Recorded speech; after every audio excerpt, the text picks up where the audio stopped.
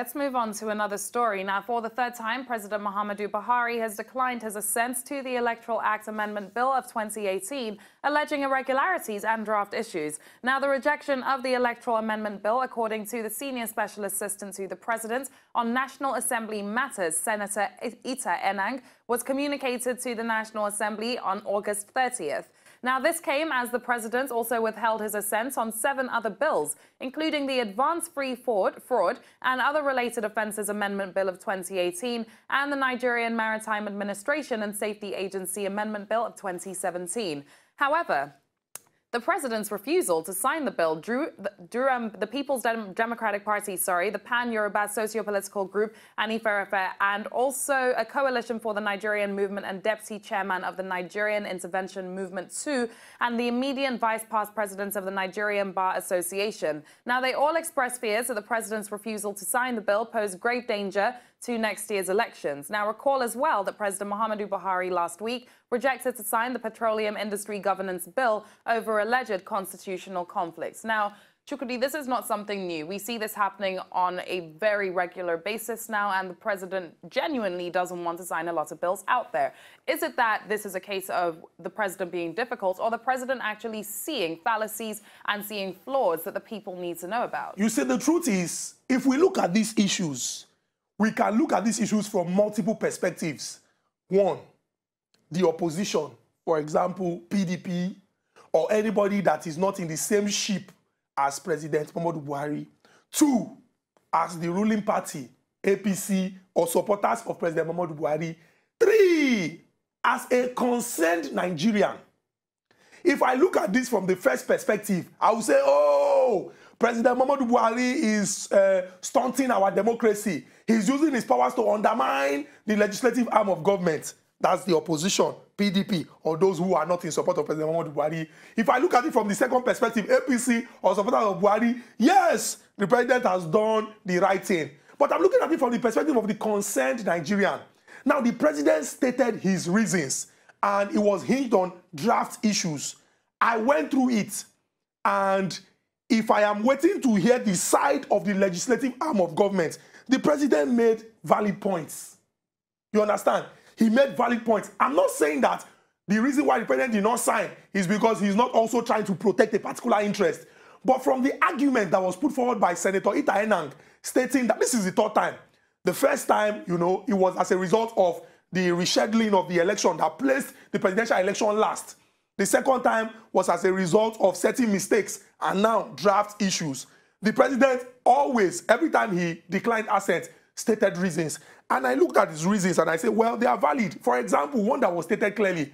Now, if we follow through with this law, it will leave the political parties with an INEC with 9 days to run around with respect to preparing for the elections, which is a major problem. But like I said, when we hear from the side of the legislative arm of government, there will be a balance. But it is important to state here, from the position of a concerned Nigerian, that the points that the president raised are indeed valid points. Now, what we must do, understanding the principle of separation of powers, is for the organs of government to discharge their responsibilities to the best of their ability to make life a lot easier for us. It's one of two things. It's either, if we hear the argument from the legislative arm of government that unfortunately is on a long recess until September 25th, they can argue and say, this is the reason why this is like this. Or they would say, okay, let us try to see how we can harmonize the bill so that there will be no issue.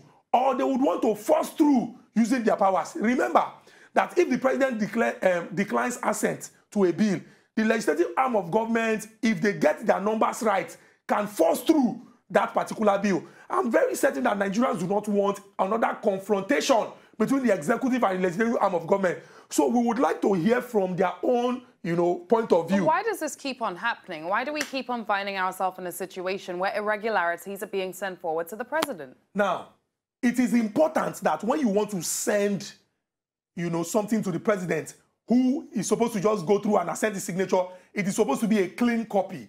A clean copy is something that you have gone through, you have assessed, you have taken out all the mistakes, you have crossed your T's and dotted your I's, and there are no mistakes. But like I said, let us hear the argument from the legislative arm of government so that we'll be able to find a balance. But from the argument that has been put forward by President Muhammadu Buhari, as expressed by Senator Ita Enang, he has valid points.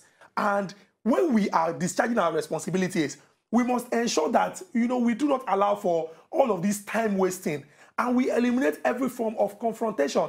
Because at the end of the day, we do not even benefit from all of their issues. That's an aside. Now, people have expressed worry with respect to how the president has declined assent to certain bills, like the one about the petroleum industry bill.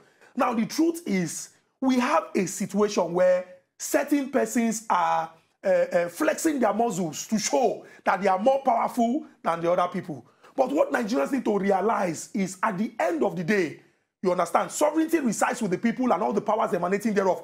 We are the most influential and most powerful people because we validate their mandates by coming out to vote on elections. Now, what we must do to hold them responsible and accountable, as I always advocate, is by participating in the process. You do not have to be a professor of law. You don't have to have backed a doctorate degree to be able to see that the action of certain people are not, are going to put you in serious trouble. Now, what we must do is begin to follow, ask questions. Those who claim that they know, we can ask them, we can engage them in conversations to know and learn more, so that at the end, when it's time to make a decision, we will be making informed choices. Absolutely. And just to follow up on that, apparently the parts that were rejected were sections 31, 34 and 85, amongst others. So, of course, this is still a developing story. So just very quickly, before we move on to the last one, what should we expect now as the citizens going forward? Well, the truth is, we are sitting down with popcorn and soft drinks, watching as they are displaying. The president on the 30th of August showed his hand. This is like a game of cards. The president showed his hands. Right now, he's on general market. The legislative arm of government, I'm very sure, would maybe issue and go back and forth. But what Nigerians need to know is all this suspension, pick two, hold on, general market, is time wasting. Because at the end, when government does not focus on the very core essence of governance, which is essentially advancing the interest of the citizenry, it is a waste of time. And we are quick to take sides. Hey, is President Muhammadu Buhari or nothing? Hey, is these people or nothing? But you must understand that these people have a specified tenure. And after that, they are left. Or they are left with nothing else to do. They will leave us. What we must do as Nigerians is to understand that there is no 4 years as a Nigerian citizen or 2 terms as a Nigerian citizen. We are a Nigerian citizen for the long haul. And if we look at our country today, where over 60% are 30 years or below, imagine the suffering that you have to suffer from your young age or from the days of your youth till you grow old. So what we must do as young people, especially who are, stronger, who can go through 200 and something pages to learn and understand, is to become involved and begin to ask questions, to critically assess. We go on our electronic devices and read about things happening in other parts of the world. We see videos, we listen to audio, we see pictures, and we see how people are taking a lead in trying to chart a course for the development of their great country. What is our focus? To make money, to pop champagne, to carry fine girls, to live in luxury apartments, so that nothing, zero worries. But my brother, the worry is even more than 1 million if we don't begin to participate in building a bigger and greater Nigeria today. Wow, well, that is actually a lot of food for thought. To enjoy more of these our Ubonge videos when you just watch, press this button to subscribe on top of our YouTube page. You go love her.